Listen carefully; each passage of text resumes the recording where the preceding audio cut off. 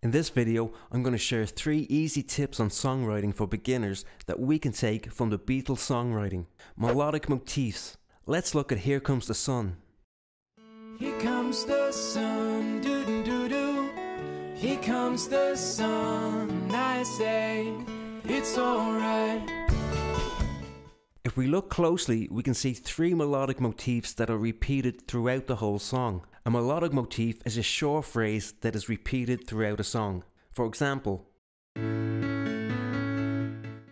so we have this one that's pretty obvious. We can hear it at the beginning of the verse and in the chorus. But we also have more less obvious motifs that are repeated in the song. It's been a long, it's alright. And a melody has pitch and rhythm. We can also change the notes of a melody but keep its rhythm. It feels like years since it's been here.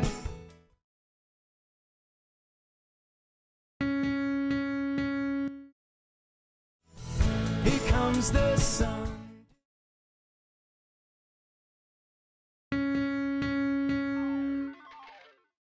Both of these phrases have the exact same rhythm, but they're using different notes so we don't even realize it. Recycling melodic motifs to build a melody like this can make new sections of a song sound familiar without sounding too repetitive. Adding contrast between song sections. We want to keep our songs interesting, and that comes down to balancing repetition, like we just talked about, with variation. Let's have a look at Get Back. Told you once a man had died, he was alone, but he knew he couldn't last. This song uses the same chord progression for the verse and the chorus. They use contrast in the melody to make the verses and choruses sound different from each other. Phrase length. In the verse, we get these longer phrases. And in the chorus, the phrases are short. Get back, get back. Pitch. In the verse, the melody starts with an E note over an A chord. And in the chorus, we get an F sharp and a G over an A chord. The starting position of our melody. In the verse, the melody starts on the downbeat, and in the chorus, the melody starts on the last beat of the bar. Even when we use the same chord progression for the whole song, we can still keep things interesting by adding contrast between the sections with tricks like this. Set the scene before you tell them how you feel.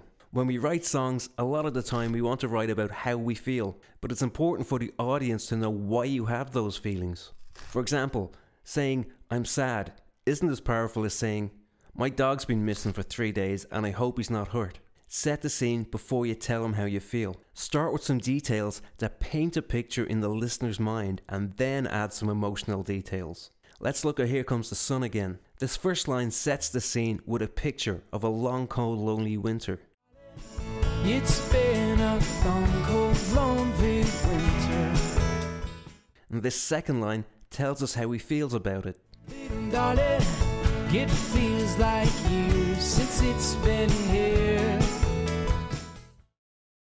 And we can see this in every verse of the song. The first lines are giving us a picture we can see. He sets the scene and then he tells us how he feels. Songwriting takes practice, so check out this video next for a quick and easy way to write a full song. Catch you next time.